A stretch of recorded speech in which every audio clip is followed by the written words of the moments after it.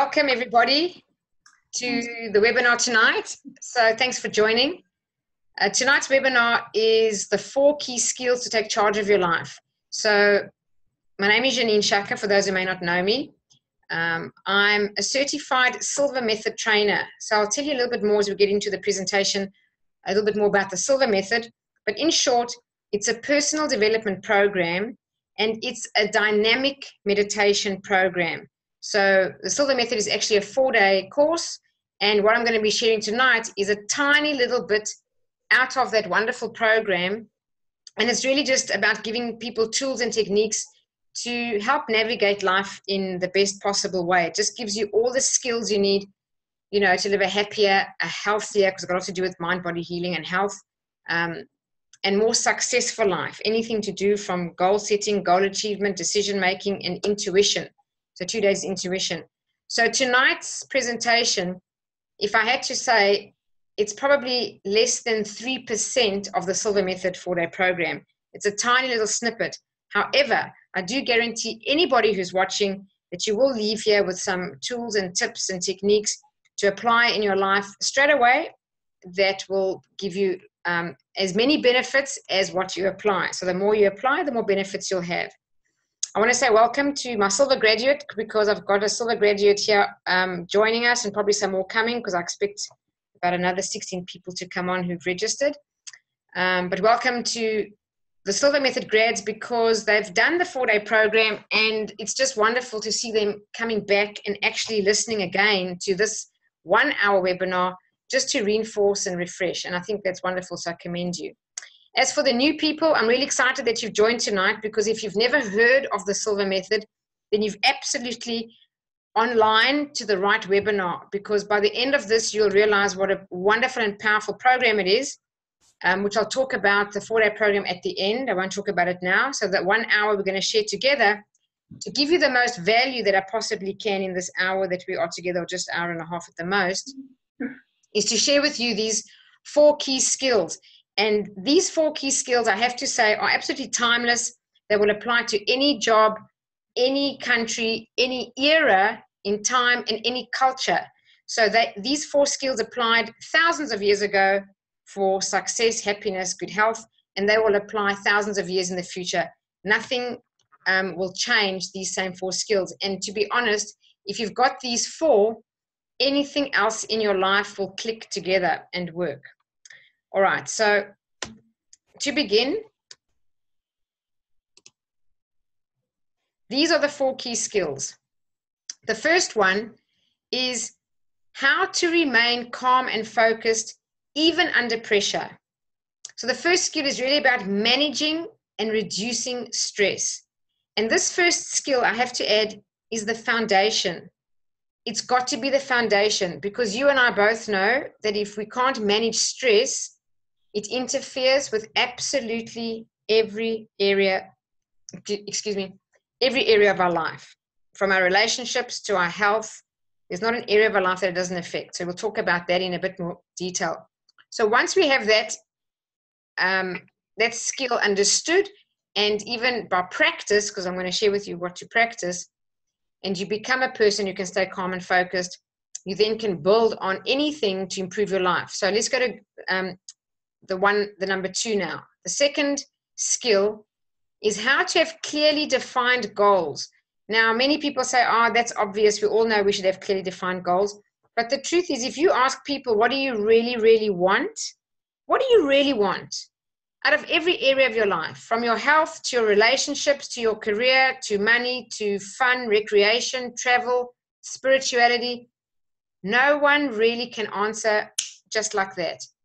So the first thing we need to do is get clear on what we actually want.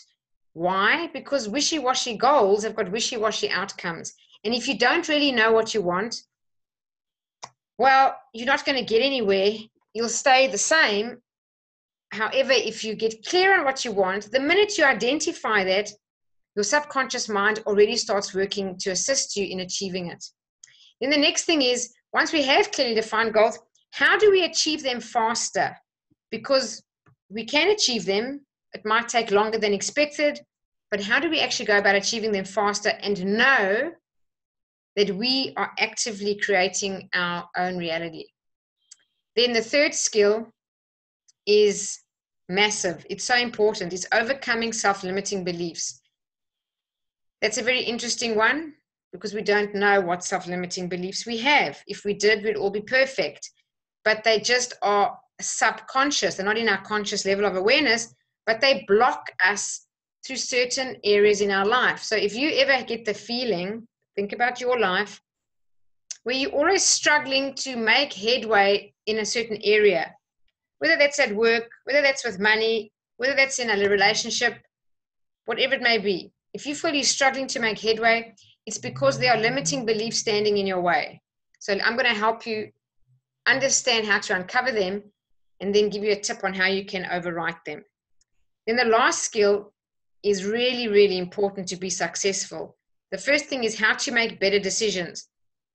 I mean, if I asked you now, if you could suddenly become twice as effective in making decisions as what you were yesterday, don't you think you would be more successful in every area of your life? Sure you would. So decision making is actually a skill that can be developed. In the wonderful book of Napoleon Hill, Think and Grow Rich, an entire chapter is dedicated to decision. It's called Decision, the chapter's name, just to emphasize how important it is to have the ability to make decisions and to make them swiftly. People who can't make decisions or are indecisive or procrastinate for a long time always get held back from success. So I'm going to help you understand how to make better decisions in your life. And secondly, how to recognize the right opportunities for you. Because let's face it, there are lots of things that happen in our life and lots of opportunities come and go. But how do we know that's the right opportunity for me and that one's not? That I need to go for, that one I don't. So how we do that, how we can make better decisions and recognize the right opportunities for us is through two things: developing our creativity and our intuition. So why I say creativity is because actually developing the creative imagination is what develops the intuitive faculty of the brain. This is neuroscience. But also when you have more creativity, you're better at problem solving. People who are better at problem solving also tend to make better decisions. So they're all kind of linked together. So we'll talk about that towards the end. Right, let me black the screen and just talk to you quickly for a second. Science today has proven that each and every one of us has a blueprint for how much money we earn, how successful we are, the quality of our relationships, how much love we receive or respect we receive, how much love we give. Every single thing in our lives is determined by this blueprint. And this blueprint can also be termed your conditioning. Psychologists like to call it your paradigm. So I don't know if any of you know where it comes from. Does anyone want to guess? You can unmute your microphones. Does anyone want to guess, where does this conditioning come from? Where does it originate? Any guesses? I'm going to unmute microphones because I don't know if you guys know that they are actually muted. So I'll just unmute all of you. Anybody want to just guess? Where do you think this conditioning comes from? No? No guesses? Okay. I'll go. It's from your childhood, from ages 1 to 7 mostly. It's called the imprint phase of your life. So everything that your parents said you believed, everything that your relatives said you believed, the media, your schooling, it all basically went into this little person's brain and you adopted beliefs of everyone around you. So the truth is today, you're not responsible for your conditioning. However, you are responsible for changing it. And we can change it. We can overwrite limiting beliefs. We can overcome any phobia. We can have mind-body healing. There are so many things that we can do. So basically, This conditioning is called, as I said, our paradigm. Now, you've got to know this. A paradigm is a mental program that has almost exclusive control over our habitual behavior. And almost all of our behavior is habitual. Hey, Susan, welcome. Is it you? Hi. Someone else has joined. So if you think about your paradigm, if it has almost exclusive control over our habitual behavior, and almost all of our behavior is habitual, it means that this conditioning that we have that started when we were 0 to 7 is actually controlling most of our behavior and running the patterns in our lives. And this is giving us all our results. So a very easy way for us to understand a little more about how the brain works. If you look at this little stick diagram, it comes from a Dr. Thurman Fleet. And he said, we all know what the brain is. The brain's an organ. We've seen pictures in a book. But no one really knows what the mind looks like or what the mind is. What is the mind? No one can actually tell you what is the mind. If they think they can, they really don't know. We know what the brain is, but the mind, no. So Dr. Thurman Fleet said, well, let's make an easy diagram to help understand the mind, because once we have a picture, because our brain works in pictures, we can actually start to make impressions in our mind and actually learn to change our conditioning and our lives. So let's assume that this is a stick man, and that big circle on the top, of course, you can see his head. And it's no coincidence the head is so much larger than the body. And I'll tell you why. Let's assume the top half there is called the conscious mind, where we do all our thinking. If we're having a conversation, you do your reasoning with your conscious mind. If you're analyzing something, you're using your conscious mind. The bottom half, let's assume, is the subconscious mind. Subconscious means sub, below, conscious, below our level of conscious awareness. And what I mean by that is you're not aware of what is going on in your conscious mind. Your subconscious mind. Your conscious mind is not aware of what's going on in your subconscious mind. However, looking at the diagram, it's the subconscious mind that controls the body, all the behaviors, even your health. Everything to do with your behavior is controlled by the subconscious mind, and your body and behaviors gives you your results. So when we think about results now, this is what we're talking about. This is why we joined the webinar. We joined the webinar tonight because the areas of our lives, all of us, where we want better results. There's no doubt. I do, you do, we all do. So when we're thinking about how do we get better results, well, I see that results come from the behavior, and the behavior comes from the subconscious mind. So let me ask you a question. What percentage of the time do you think we're operating on autopilot? That means habitual behavior run by the subconscious mind. I'd like you to come up with any guess, any number at all, and just shout it out to me. Please, everyone, just shout out. There's no right or wrong, no which one. Just say what you think. 80. 80. Okay, great. I got two answers. 80. Right, the answer is actually 90 to 95. I just was conservative. I said 90. Neuroscience has proven that 90 to 95% of all your behaviors and my behaviors are done without thinking, at a subconscious level. The way we answer the phone, the way we speak to our spouses, the way we talk to our kids, the way we do anything, the way we go shopping. 90 to 95% of all your behaviors is run by your subconscious mind. So knowing that, let me ask you, what is more effective to change your results? Is it more effective knowing this now, that we change our results by using conscious effort and willpower, the top half, or is it more effective to reprogram the subconscious mind? What do you think? Subconscious. 100%. Now, for the big number, how many times more effective do you think it is to retrain the subconscious mind to change your results? How many times more effective would it be than to use willpower? Any guesses? Do you think 1,000? 2,000? How many times more effective? 10? 10 times? I don't know. The answer is 30,000. It is 30,000 times more effective to retrain the subconscious mind to change your results, whether that's health, and I'm talking about improving any health condition, allergies, cancer, whatever it may be. Changing results when it comes to money, how much money you earn, how happy you are in your job, how happy you are in your relationships, what kind of quality of relationships do you have with your colleagues, your significant other, your children, your parents, whoever it may be. 30,000 times more effective than trying to do it with conscious effort alone. Because in our subconscious mind are all our habits, all the beliefs we hold about ourselves, our self-confidence, our self-worth, all of that's in the subconscious mind. And remember, we said the paradigm is a mental program that has almost exclusive control over our habitual behavior. And almost all of our behavior is habitual, 90%, as we said.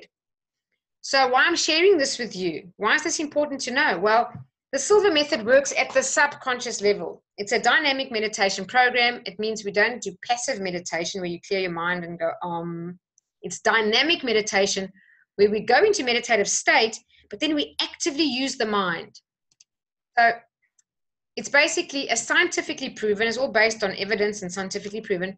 It's a scientifically proven step-by-step program of easy to learn structured techniques for personal success, health, and happiness. This program's been around since 1966. The only reason I mention that is it's the first and original personal development program. It's been around for more than 52 years. It's in over 111 countries around the world. And we reckon about 10 million people, I've been conservative there, have done the Silva method. All these famous people you see there, Dr. Wayne Dyer, Deepak Chopra, Louise Hay, Esther Hicks, Jack Canfield, they all did the Silva method before they were famous. In fact, they give credit to the Silva method for launching their careers. Wayne Dyer talks of the Silva method in one of his books. Jack Canfield has a YouTube video talking about it. So the reason I'm mentioning this is it unlocks your potential. So what it is, as I said, it's a dynamic meditation program where you enter what we call deeper levels of mind.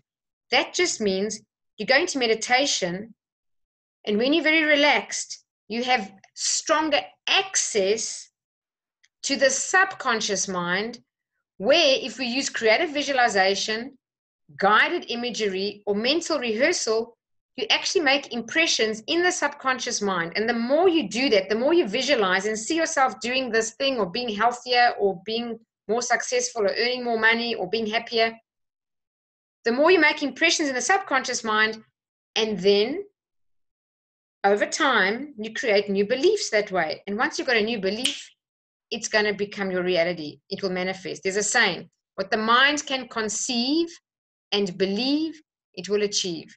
So what it means to conceive, it means you're continuously making repeated images in your subconscious mind. Then, of course, the Silva method also has 2 full days developing your intuition, which has got to be the single most valuable skill you could ever develop, because it guides you. It guides your life and will never guide you wrong. Okay, so let's get into these 4 key skills now. The first one, how to stay calm and focused even under pressure. This is about reducing and managing stress. So, as I said before, this is the foundation. This is the most important skill. We all know if we can't manage stress, it affects every single area of our life, from our relationships to our work, to our health, our sleep, our digestion, our intuition doesn't work when you're stressed. There's no intuition if you've got stress. So literally you can keep going. There's not an area of your life it won't affect. So let's have a bit of a speed test here. I want you to go as fast as you can and say anything you like. There's no right or wrong. Just take part and have some fun. Welcome, Silvana. Someone else has joined. Sorry. Just shout out to me. If your microphone's muted, just unmute it there. What do you think are some early warning signs of stress? Go as quickly as you can. Any answers? Sweating. Perfect. What else? Indigestion. I beg your pardon? Indigestion. Indigestion, yes, 100%. Good. What else? Anxiety. Yes, anxiety for sure. What else? Insomnia. Yes, it affects your sleep. Insomnia, if you have repeated ongoing lack of sleep, it can, yes, from stress, fully on, yes. What else? Good. Tempered. Yes, bad-tempered. Yeah. Blood pressure increase. 100%. Blood pressure can increase. Your cholesterol can increase from stress too. Perfect. What else?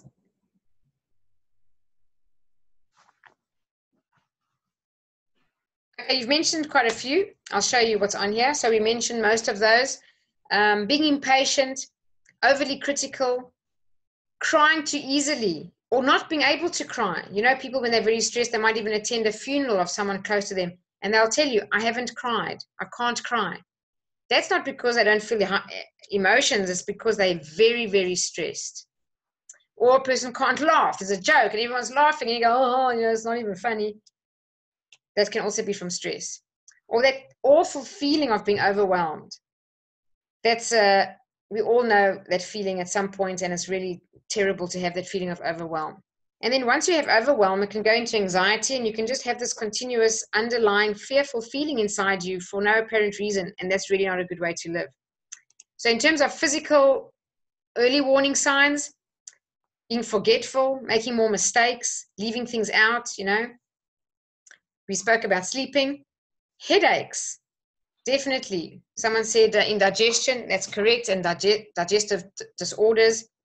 Also having no tolerance to pain. If you do have anything that can ache or give you pain, when you're stressed, the pain is exacerbated compared to when you're relaxed and calm, pain eases. Also being tired. How many people are tired and fatigued and you just can't have the energy to go on? That's from stress. One of the very first early warning signs of anxiety psychologists look for is shortness of breath in the upper chest. People who shallow breathe in the upper chest. And then, of course, poor focus or memory. So many people say they have a memory problem. They wish they had better memory. There's most likely nothing wrong with a person's memory. It's stress that interferes with the brain's ability to access the memory faculty of the brain. So what do we do when we're stressed? Any guesses what kind of behaviors we take? What do we eat or drink when we're stressed? Sugar. Sugar, perfect. What else? Alcohol. Yes, thank you for saying it. Alcohol, we have a drink. And in severe cases, we take drugs. There's also stress. Yes, any others? Chocolates. Coffee. Got Coffee. them all. Perfect. Chocolate, coffee. Yes, eating unhealthy foods. Now, the reason that we do things like consume alcohol or smoke or chocolate or caffeine is because it makes us feel good when we're stressed. And the reason it makes us feel good is because these different products cause the brain to release two chemicals, serotonin and dopamine. The one makes you feel good and the other one makes you sleep well.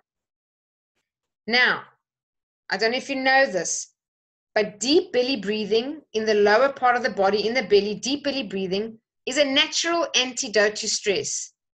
It actually causes stress chemicals to dissolve in the body the minute you start breathing deeply and slowly in the belly. So it's a natural antidote to stress, and it's free, and it's healthy. It costs you nothing. So the first tip I have for you is to manage and reduce stress is to meditate daily. Now, some of you may say, oh, Jeanine, we know that. And I'll say, okay, a lot of us know this, but there's a whole different thing to know this and to apply it every day and to integrate it into your life so that over time you become a person who's calm and focused even under pressure.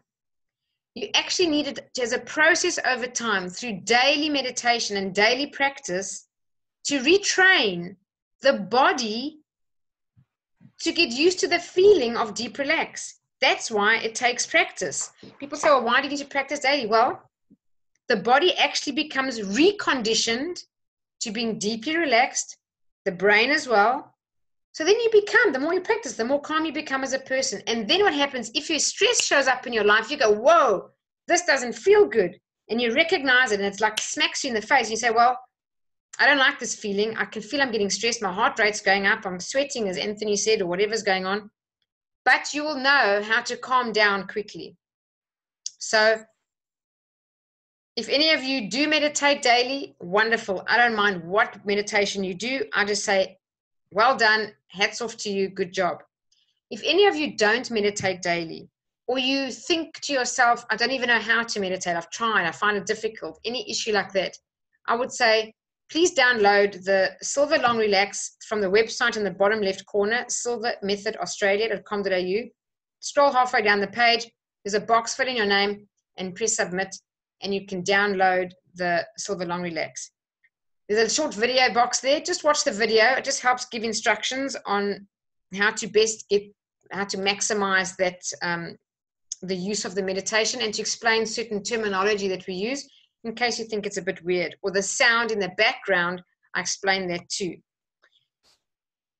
The Silva Long Relax is 26 minutes.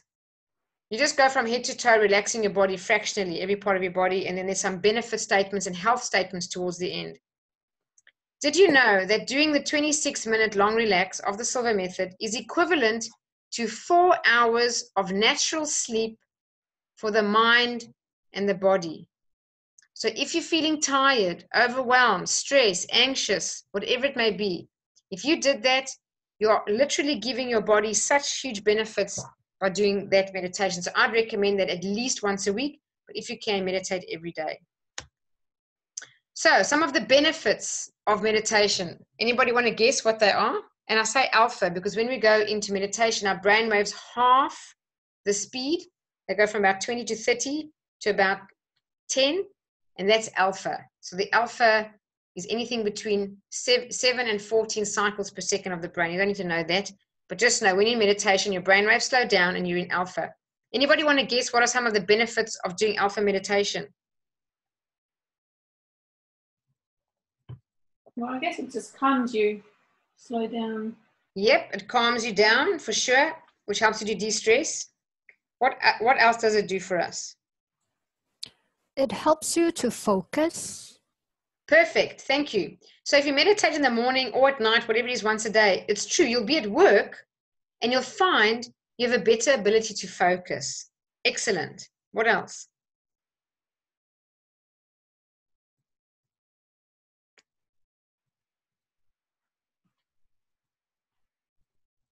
You can think about the early warning signs of stress and just reverse most of them, because that's actually what it is, just with a few more. I guess you'll lower your blood pressure. 100%. So the second one there, if you meditated daily, every day, for more than 30 days, and obviously continue, don't stop, after 30 days, you would actually see a significant improvement in your blood pressure without the use of any drugs, as well as your cholesterol levels would come down. You can stabilize blood sugar by meditation alone. I'm not a doctor, but all of us in the Silva method, as trainers around the world, are happy and confident to tell people, if you can meditate every day of your life, you can manage diabetes too without the use of drugs and cure it completely. That's how powerful meditation is. It does relieve stress. We've spoken about that. Optimum health and boosting the immune system. Did you know that alpha is the most stable brainwave state, and all healing occurs in the alpha state?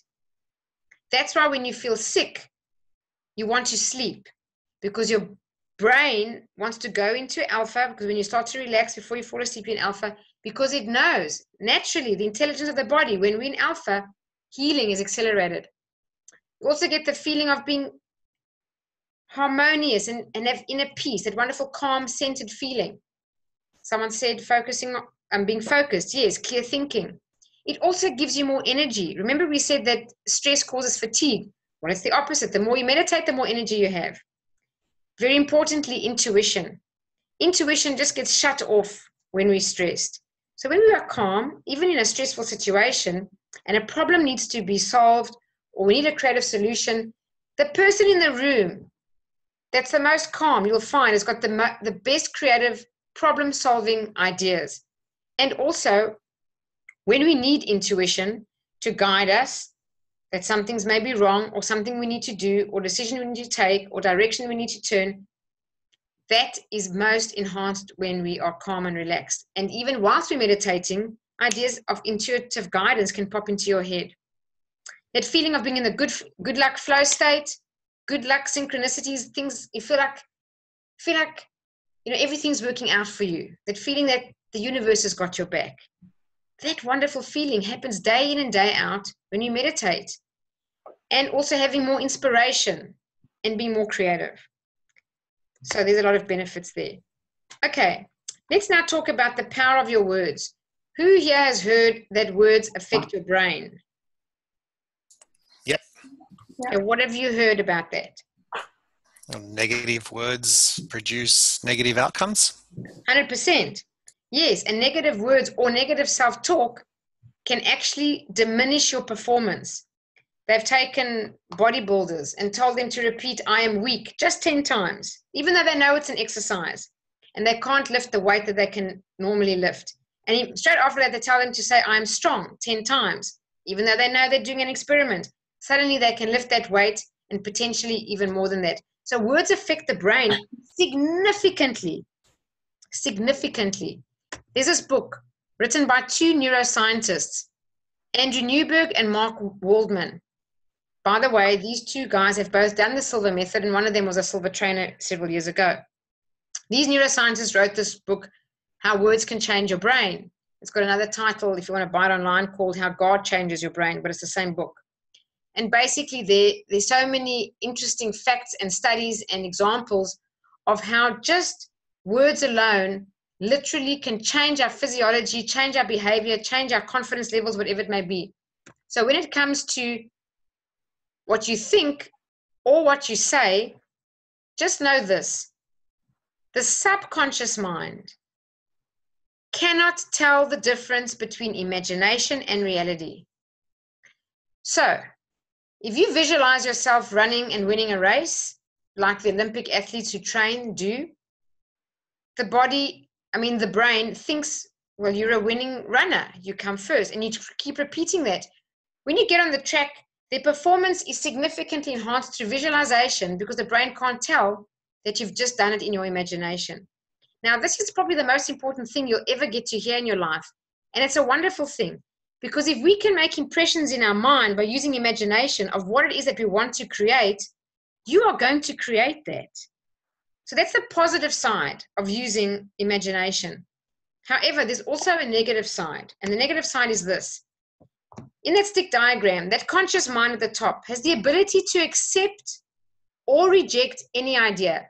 If you don't like what I'm saying, you can reject it. If you don't believe what I'm saying, you can reject it. Your subconscious mind has no ability to reject anything. Everything goes in and it takes it literally. So when you use the phrase, I'm sick and tired of the traffic, and repeatedly say you're sick and tired of this, of work, of the traffic, of this person, you're repeatedly telling your subconscious mind, I'm sick and tired. What's going to happen? In no time, you're going to say, well, you've got 10 orders of sick and tired coming up. I'm going to deliver it. And you're going to feel sick, and you're going to feel exhausted, and you're going to have to lie in bed for a few days because you're going to be sick. So the subconscious mind takes everything literally. Why words are so important is we catch ourselves thinking when we use our words. If you can hear what people say, or more importantly, what you say coming out of your own mouth, you catch yourself because no one says any words until it's a repeated thought. So words are a symbolic representation of our thoughts. So what are you thinking?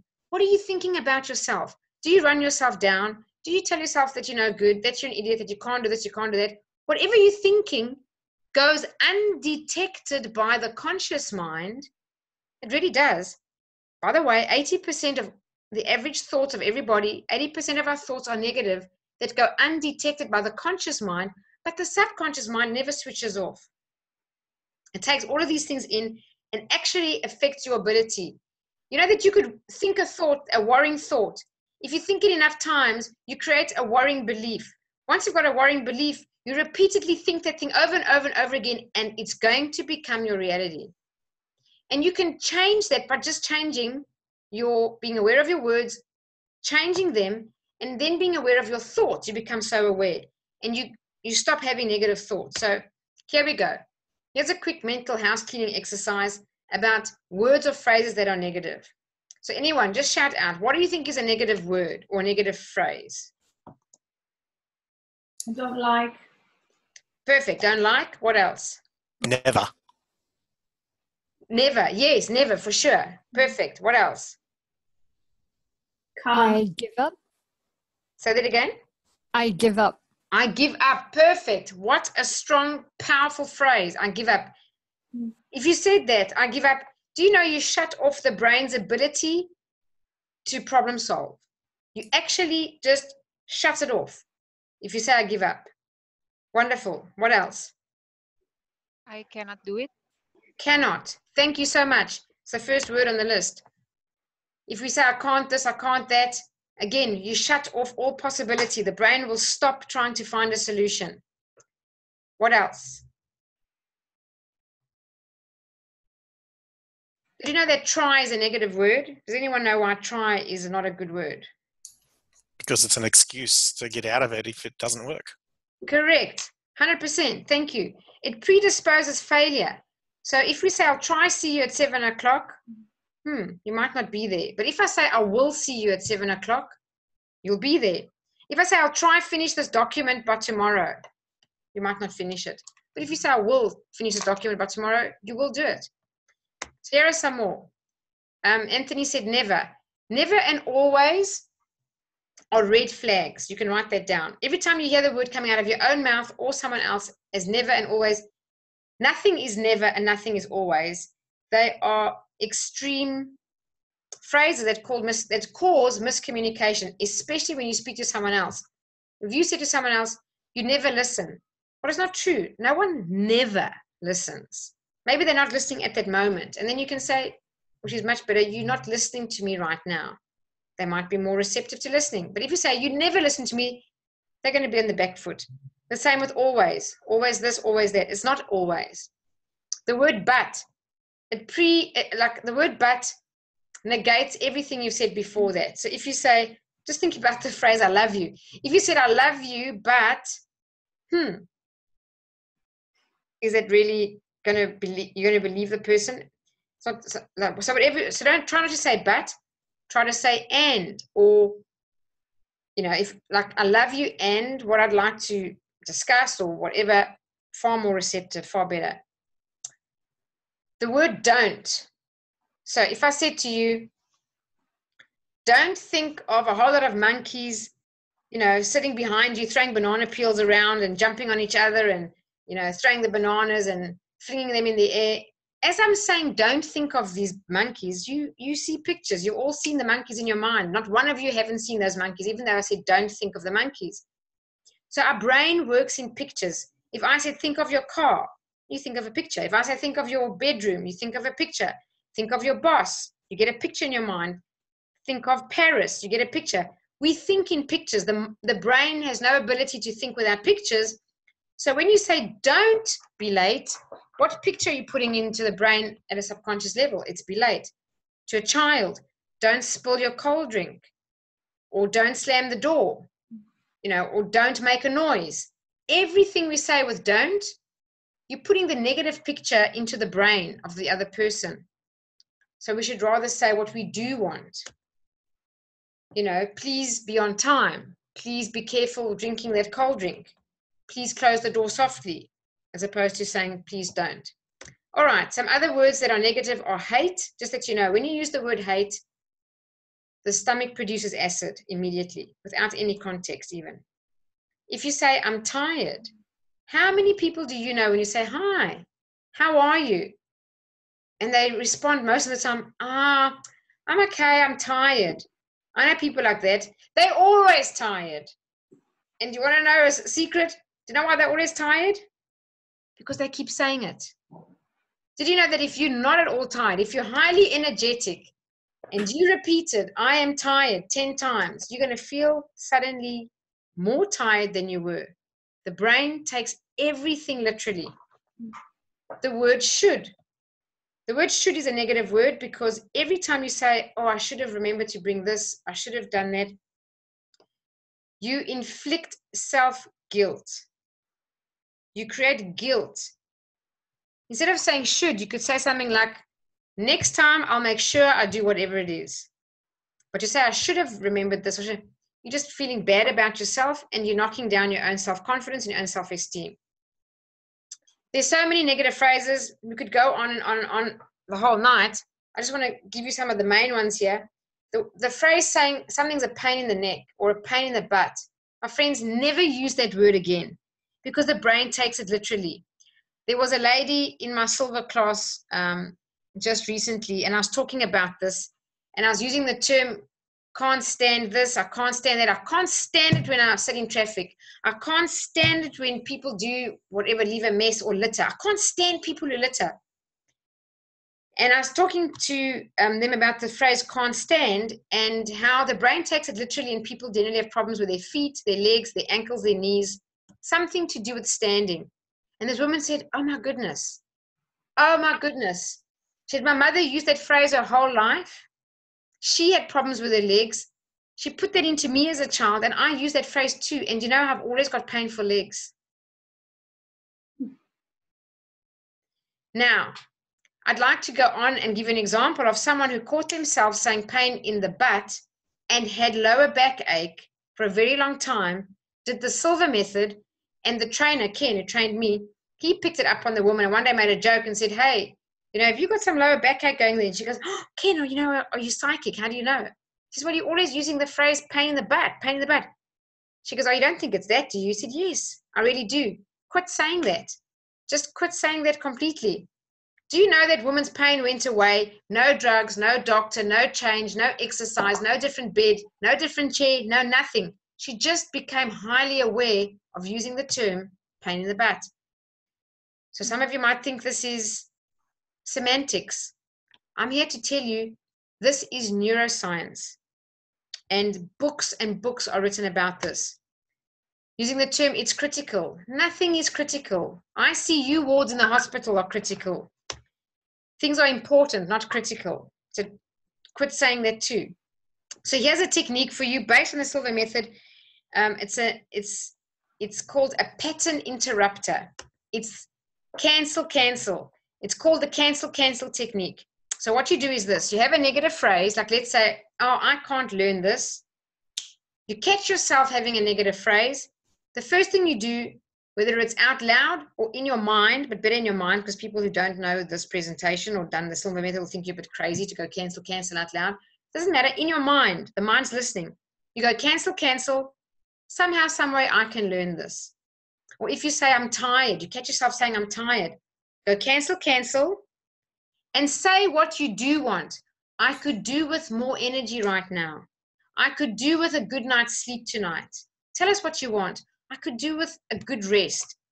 Don't fake it and lie like, I'm tired. Oh, cancel. I'm energetic. Because if you really are very tired physically and you say, I'm energetic, there's dissonance. The brain knows you're physically tired. It's not stupid, but it doesn't marry up. So when there's dissonance, it doesn't work. So you've got to meet yourself where you believe it. It's got to be something that you can accept and believe. So if you say, I'm tired, cancel, I could do with more energy right now. I could do with an afternoon nap. I could do with a good night's sleep. Say what you want.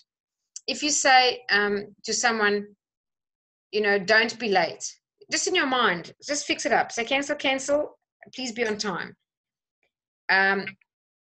Never run yourself down. Anytime you catch yourself running yourself down, or you say, I'm an idiot, I'm stupid, I shouldn't have done that. Cancel. Next time I'll be better and I'll do whatever. So that's the answer. That's the antidote. The minute you caught yourself with a negative comment, say cancel, and then please, you must reframe with a positive statement. So every time you say something, you build what we call a neuro pathway. It means you're building a connection, like a circuit between brain cells, and you actually build brain cells doing it. I know this sounds a bit much, but it's true. So when you're repeating thoughts, the more you repeat them, the more strong these neuro pathways are, And eventually they just become a habit. How we think is a habit, by the way. How we speak is a habit. I think that's on here. Oops, no, it doesn't come on. Okay. How we speak is a habit. So when you can catch yourself saying pain in the butt or I can't stand this, they're just habits. We just got to correct them one at a time over time. When you say cancel, cancel and reframe, you literally stop that old neural pathway and the subconscious mind listens. Then you reframe it with a positive one and you build a new neural pathway. You do it once, you do it twice. Once you repeat it, that becomes a new habit. Now remember I said 80% of all our thoughts, we have 70,000 about approximately a day, are negative and go undetected by the subconscious mind. This, my friends, is probably the most underestimated technique. It sounds so simple. I urge you, apply this in your life. Teach it to your kids. Teach it to your friends. Teach it to people at work. Pick each other up on all negative talk. Cancel, cancel, and reframe it in a positive way. I hope that people don't cancel tonight. Cancel, cancel. I really hope more people join tonight.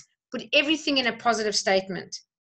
Because the truth is, negative thoughts give negative outcomes. Positive thoughts give positive outcomes. A negative thought can never, ever, ever give you a positive outcome.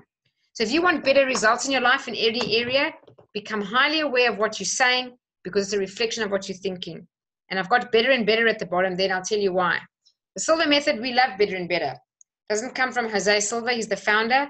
He got it from some pharmacist years ago, I think in the 1920s, who just told half his patients who were on the same medication for the same cancer conditions to just say every day, in every way, I'm getting better, better, and better, 20 times.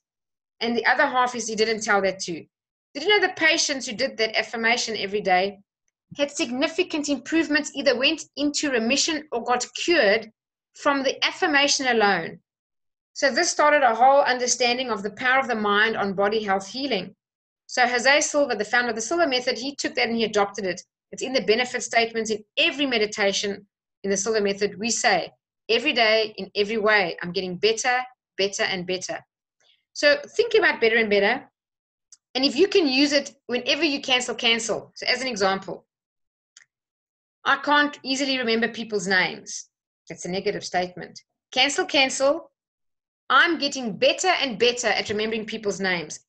And make a commitment from that day on, whenever you want to say you're bad at remembering names, to say, I'm getting better and better at remembering people's names. Just keep affirming that. I'm getting better and better at remembering things. My memory is getting better and better. Just keep affirming it. My friends, it will change your memory.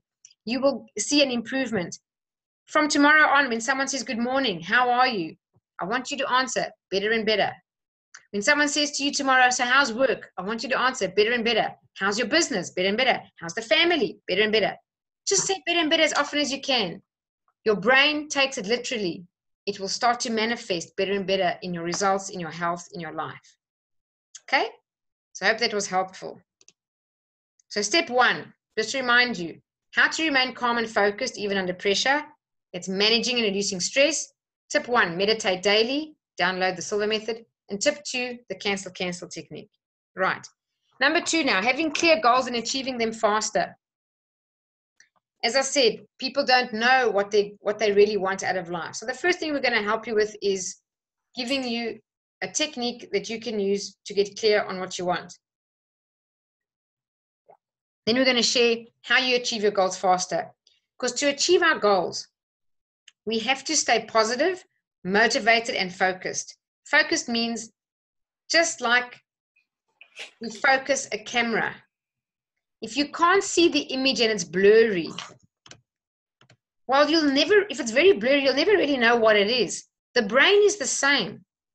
The clearer your goals are in certain terms, the more the subconscious mind will do whatever it can with a persistent type of determined attitude to get that thing for you if you repeatedly have a clear goal in your mind. If anyone's read the book Think and Grow Rich, it says the same thing. You get absolutely clear on what it is that you want to create and you repeat it in certain terms day in and day out. So, how to define what you want and how to get there. Here's something what I call the what do I want reflection. So what you do is this. You take 10 minutes out. Don't be disturbed. On your own.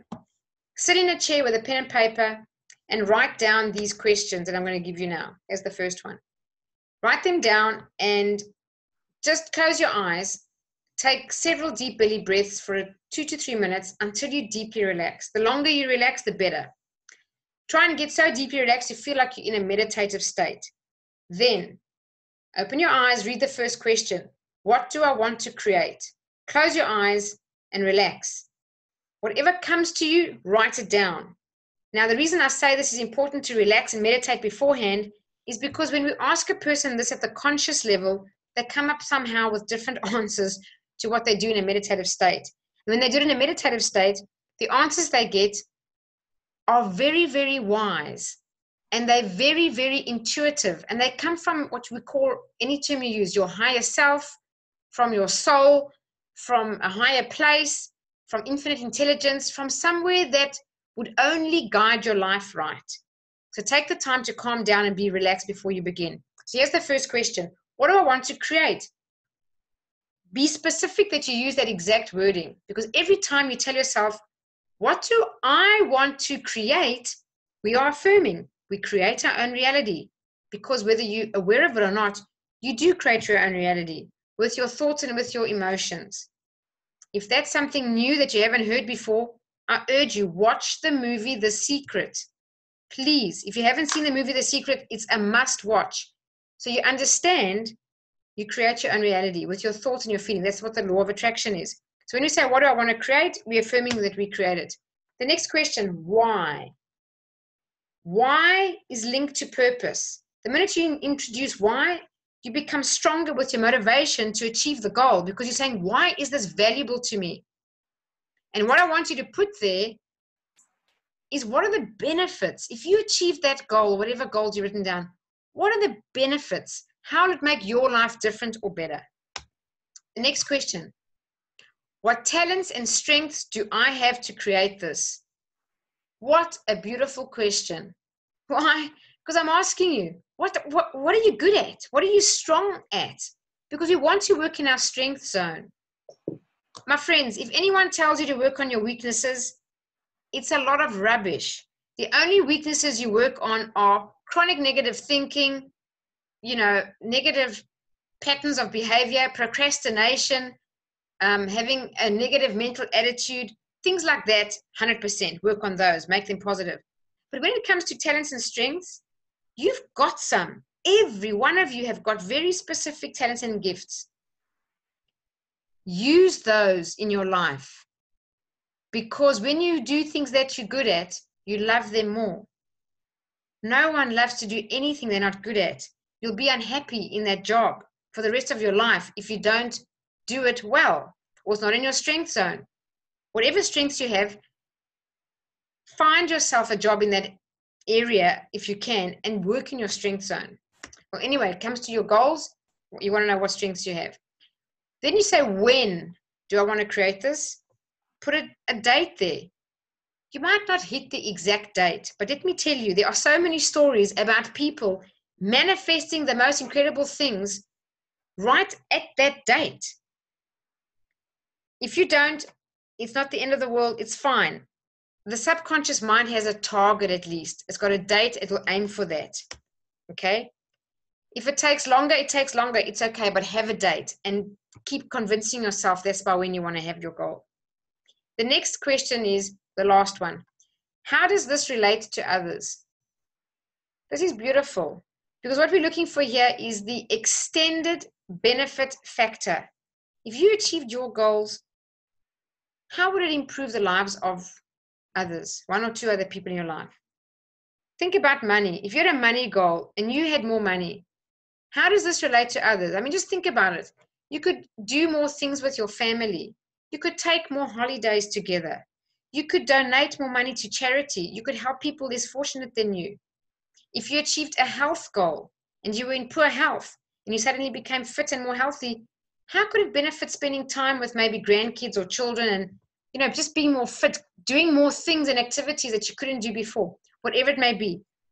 Whenever you find how do your goals being achieved relate to others, you increase the purpose, it makes you more motivated. It makes you more focused. And it gives you more purpose. Okay, so there are the questions. That's the first tip, how to get clear on your goals. Now, how do we manifest them? How do we stay focused and motivated and achieve them? Well, every personal development person on the planet is talking about gratitude somewhere, somehow in their seminars. Why? Because it's scientifically proven. The more gratitude you express, both inside you, in your thoughts, in your feelings, and even more so outside of you by talking about how grateful you are, does so many things. It raises what we call our mood. It raises our vibration, for lack of a better term. It makes us in a state of being where we are appreciative, happy, grateful. And when you're in that state, because the law of attraction is a universal law, you can also term it the law of vibration. You can Google that. It's a universal law. Whether you believe in it or not doesn't matter. It applies. So the law of attraction says you're going to attract like to like. Whatever you're feeling, you're going to attract more of that. If you're going to be worried and angry all day, you're going to attract experiences that are going to make you more worried or more angry. If you're happy, grateful, and appreciative for extended periods of time in your day, you're just going to attract more things in your life that make you grateful. So you should make a daily habit of holding a gratitude journal. Get one. But when you do it, enjoy it. Don't make it homework. Oh, I want to do my gratitude journaling. Do it with a full heart. Do it with a happy heart. Take the journal and say, I've had a wonderful day. I'm going to sit here and find things that I'm so grateful for today and enjoy it. And the more you can feel good about it and really getting to the point of being appreciative, you're changing your mood and energy, and that's how you attract things into your life that you want. So this feeling good feeling, this is going to sound very odd, but this is how it works. If you get a good feeling loving your dog, and it makes you really happy, or your cat, or looking at a photo of a family member or your child or a grandchild, if that makes you feel good, do more of that, because that will manifest money in your life. They might not even be related. As long as you're feeling good, you attract more into your life that makes you feel good. So all the things that you want, you attract in when you feel good, even if they're not related, if you find any way of feeling good. So that's how gratitude journaling works. Secondly, surround yourself with people who can support you. Any personal development guru talks about that too. It's so true. We become the average of the 5 people we spend the most time with. So think about who you surround yourself with. Be aware of negative people in your life. I'm not saying this to make you lose your friends. I'm saying this to make you aware of your happiness, your health, and your success.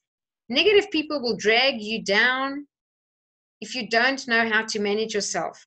The best thing you can do is find people or groups or meetup groups or Toastmaster events or anything where you've got positive people around you that want to help you thrive and want to support you.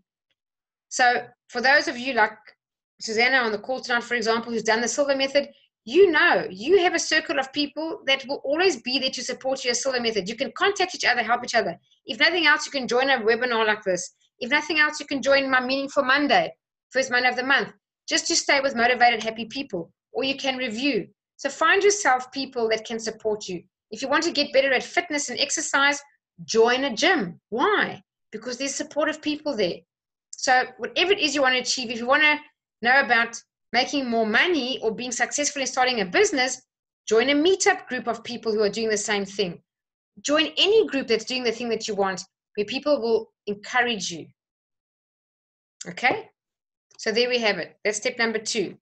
Get clear on your goals, achieve them, gratitude journaling, and of course, visualize daily. If anyone doesn't visualize daily, I didn't even put it in here, it's an absolute necessity. Even if it's for 5 minutes a day, see yourself doing, being, and having what those goals are in your life and feel the emotion, because the emotion is the creative force. The happy emotions of having your goals achieved, if you can visualize it using your imagination, That creates it. The emotion. Thought alone is very weak. The emotion of feeling, oh yes, if I had this, I'd feel amazing. That's powerful. And the subconscious mind, if you want to make these impressions in, by the way, as I spoke about, is the emotional mind. So emotions are the driving factor. So just remember how you feel. And this is a good lead into the next topic. Overcoming self-limiting beliefs. We all have them. We're not aware of them. Here's how to become aware of them. Anytime you have negative emotion, there's a limiting belief in there. Whether it's about yourself, the situation, if it's a person that's causing your negative emotion, an event, whatever it may be, somewhere in there is a limiting belief. This may sound extreme to you, but it's going to, I have to say confidently, it's the truth. So I would recommend telling yourself from today, I'm going to be very aware of how I'm feeling. My goal is to feel good, feel good, feel good. I want that to be your goal. Wake up every day and say, my goal today is to feel good. The more good I feel, the more good I attract in my life. Good luck will find you when you try to feel good. You look for things to feel good. You look for things to appreciate. Whether it's the fact that you can stand up out of bed on 2 legs and you can walk. Whether it's the fact that you can, excuse me for saying this, use the bathroom, where some people can't use the bathroom without some medical issue. Seriously, we take for granted the fact that our bodies work, filter our blood, everything's working, your heart is beating, you can see through your eyes, the fact that you can hear this webinar, your ears, you're not deaf. Be grateful for everything. The fact that you've got a beautiful country that's safe to live in. Do you know how many war-stricken countries there are in the world right now, where people are struggling in a war-stricken place? So be grateful for everything and feel good. Now, the more you practice feeling good, the better you're going to get at it. It's like practicing anything. What do you practice? If you practice feeling good, champion.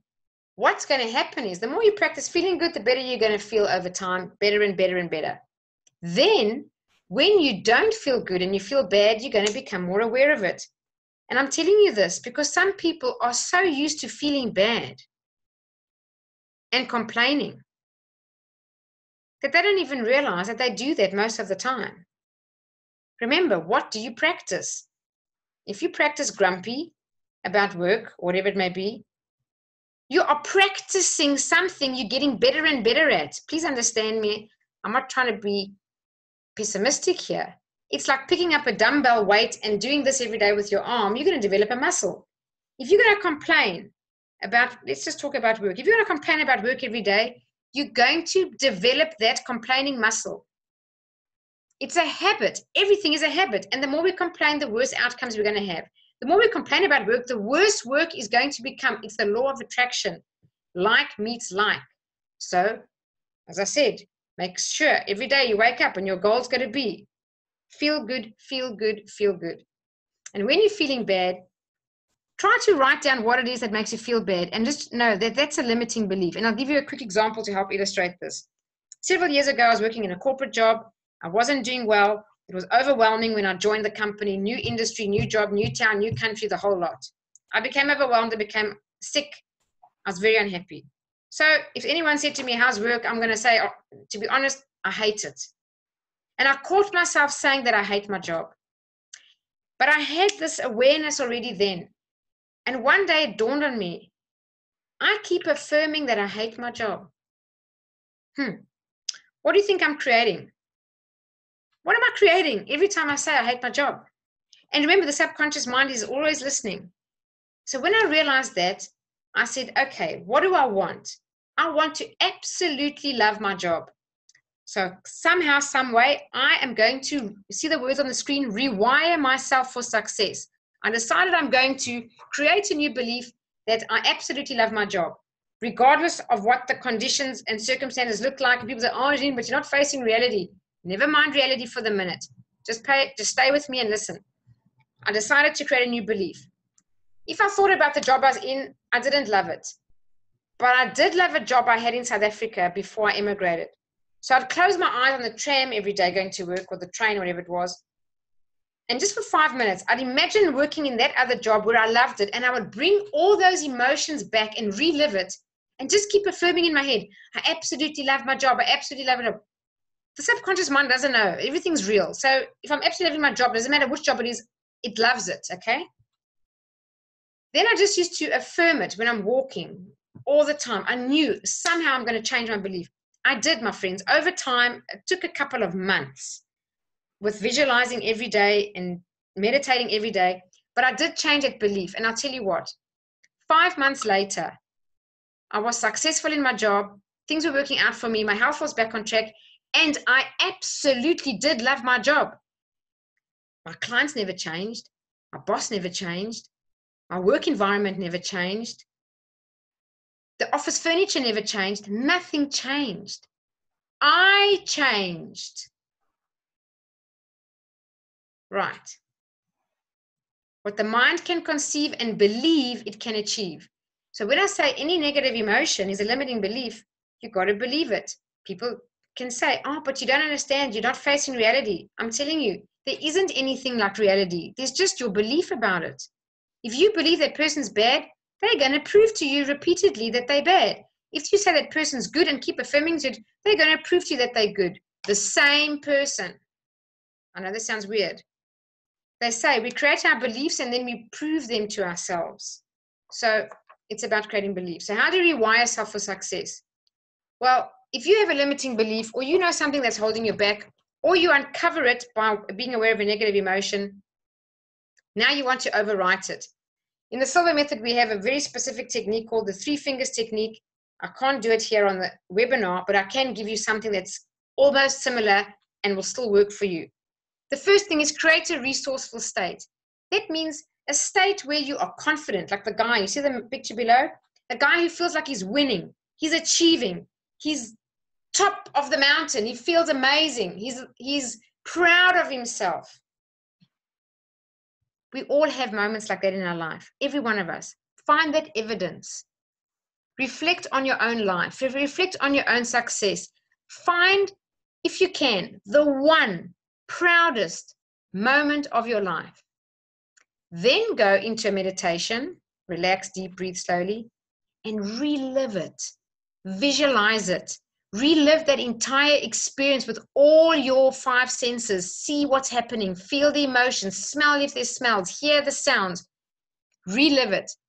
Your subconscious mind cannot distinguish between imagination and reality. You will have all the chemicals flowing in your body. I'm talking about endorphins, dissolving stress chemicals, feeling pumped. All the feelings of confidence are going to come back and relive itself in your body. And then when you're in that resourceful state, bring in your new goal, a future state, and then visualize it as if you've got it already and feel the emotion of having it already. So the reason we first want to create a resourceful state is we want to tell ourselves, I've done it before, I can do it again, because you really can.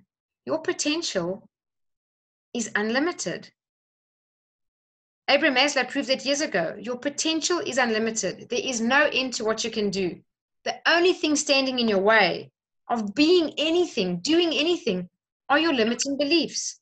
So if you hold a belief that you can't have something or you can't be something, I'm going to tell you that's the biggest load of nonsense. You can. If you really want something, you can have it. You will never be given a dream without the potential to fulfill it.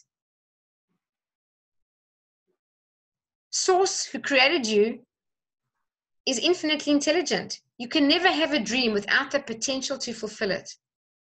So there's the tip for you. Use evidence, create that resourceful state, visualize, then incorporate your goal. In the Silva method, we program this in with the 3 fingers when we're at the high point of achievement. And anytime in the future, we just put our 3 fingers together, we can access any resourceful state. Confidence, persuasion, being calm and not stressed out, not having a bad temper, anything that's a good resourceful state. So just letting you know, it's something that we do and it really does work. It's not magic, but it works like magic. Okay, so step 4, make better decisions and recognize opportunities. So this is really about accessing your creativity and your intuition. Right. The two most effective tools for the 21st century executives are what? Can anyone guess? Come up with 2 words in your mind. What are the 2 most effective tools for the 21st century executives today? This comes from Harvard research. Well, I'm sure you guessed one of them is intuition because we're on the subject. Yes, it is. And the other one is meditation. This comes from Harvard research. And just by the way, when this was done, a university in Europe came up with the same research, and another university somewhere else in America came out with the same research. And why I'm letting you know this? Because it might be unconventional.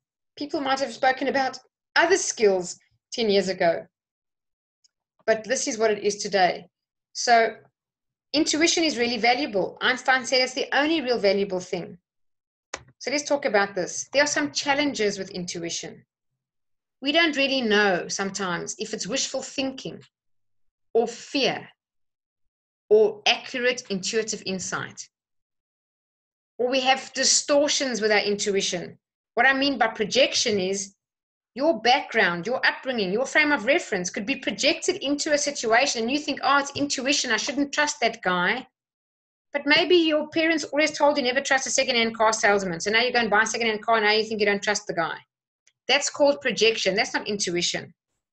So how do we know if it's intuition or fear or something you really want? Sometimes you want something so bad, you say, oh, it's a sign. It's a sign. I need to go and do this thing. Well, maybe it's wishful thinking.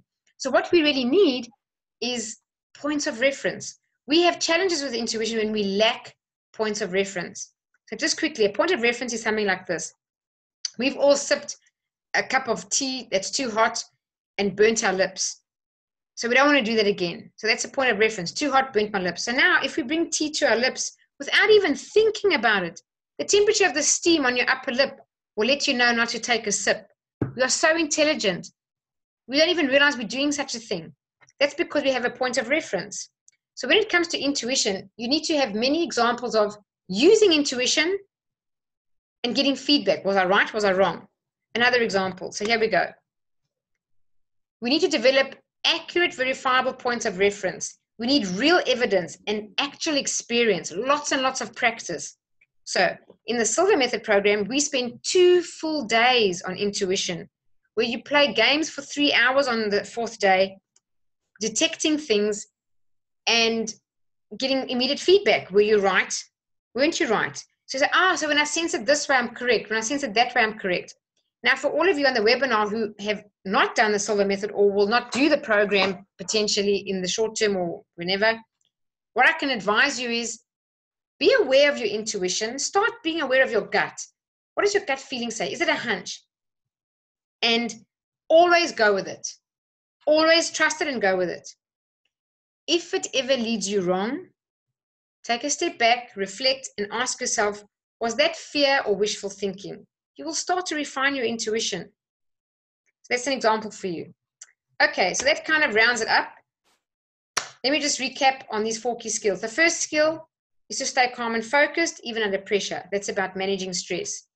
Meditate daily. I urge you, get the long relax and use it at least once a week, but try every day to meditate. Find a meditation that works for you. If you like the long relax, use it. If you want something else, download it. There are thousands online for free. Use the cancel, and reframe. Remember to reframe any negative thought you have in your mind. Just go cancel, cancel. Secondly, get clear goals. Do the what do I want reflection. Practice gratitude journaling. My recommendation is do it at night. The way you go to sleep is the way you wake up. Go to sleep grateful, you're going to wake up more grateful. Go to sleep worrying, you're going to wake up worrying. So try and do it at night. Surround yourself with people who can support you. Number 3, overcome limiting beliefs. If you know of any belief that's holding you back or you realize potentially got some negative emotion, what is that thing that's upsetting you? Make a statement and get the opposite of it. What is it that you want? Then visualize using a high point in your life where you had evidence, you've done it before, you were successful, and then bring in that goal and try and achieve that goal. And then lastly, we spoke about intuition, helping you make better decisions, and intuition will guide you in your life. It will never guide you wrong. So learn to trust it. So my friends, that's the end of this webinar. I'll just quickly share with you a bit about the Silva Method for those who want to know more about that. But was this helpful? Yes. Yes, absolutely. Okay, awesome. So if you'd like to expand on this or develop yourself further, the next step is up to you. Jose Silva, the founder of the Silva method, he says, the greatest discovery you'll ever make, ever, is the potential of your own mind. And that is very true. Why? All your success is determined by your thoughts and your mind. All your lack of success, all your happiness or unhappiness, confidence, lack of confidence, achievement, lack of achievement, is all coming from your mind. Your mind is your most valuable asset. If you know how to use the power of your mind, as I said, your potential is unlimited. You can create, do, be, or have anything in your life.